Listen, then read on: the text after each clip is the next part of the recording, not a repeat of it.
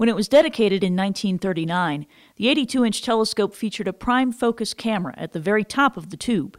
Instead of using a mirror to reflect light back down the tube to a focus at the bottom of the telescope, a camera was placed at the prime, or first, focus of the 82-inch mirror. This fast optical system allowed for wide fields of view and relatively short exposure times. To make sure the telescope stayed precisely on target during the exposure, a process known as guiding, astronomers and their night assistants used what was known as the telescope's Newtonian focus. A small mirror picked off a little bit of light at the edge of the field of view and reflected it out the side of the telescope near the camera. Thanks to modern digital detectors, today's astronomers can record their observations and guide the telescope, all from the comfort and safety of the control room.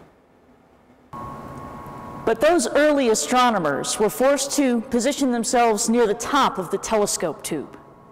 Fortunately, a system inside the dome allowed that access. The astronomer would stand in this pulpit, which is attached to a motorized scaffold. The scaffold could be raised and lowered anywhere along the length of the dome opening.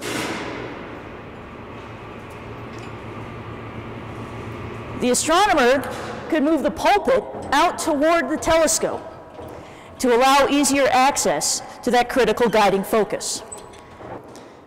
Once positioned at the guiding focus, the astronomer could monitor the position of the telescope and control the motion of the dome, the pulpit, and the scaffold, all from this location. Meanwhile, the night assistant would scurry up and down an internal catwalk, bringing fresh photographic plates to the astronomer and taking exposed plates back down to the developing labs in the lower levels of the dome. Imagine standing for hours in the cold, high above the dome floor, peering through a guiding eyepiece, while all around you massive equipment moves to capture the light from galaxies millions of light years away. Now imagine doing all of that completely in the dark.